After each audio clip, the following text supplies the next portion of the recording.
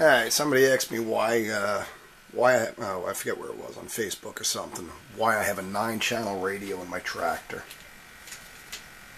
I just got the lift axle working, Reg.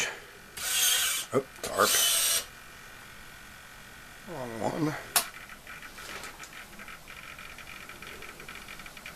Got the speed turned all the way down on this thing so it goes up and down like a lift axle would.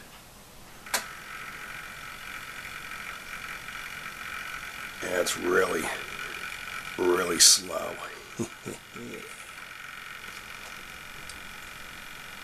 And I could probably turn it up a little bit more. Some airbags do go up quicker, some airbags do go down slower, so making some creaking noise. That's it, man. It's slow. It goes, but it's slow. And then you got the tarp. Remote what switches do what. And gotta do something about that noise. Either some grease or rubber bushing or something. It's kind of noisy. I kind of sort of figured it'd be a little bit quieter. Yeah, that's it. Like I said, I pulled the full fenders back off. Just got open the quarter fenders on it. Mud flaps in the back.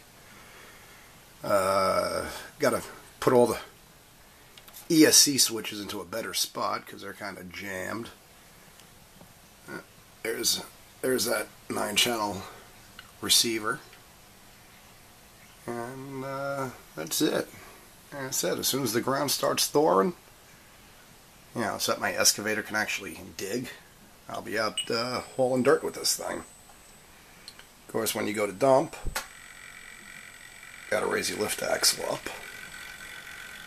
And so that's going so slow.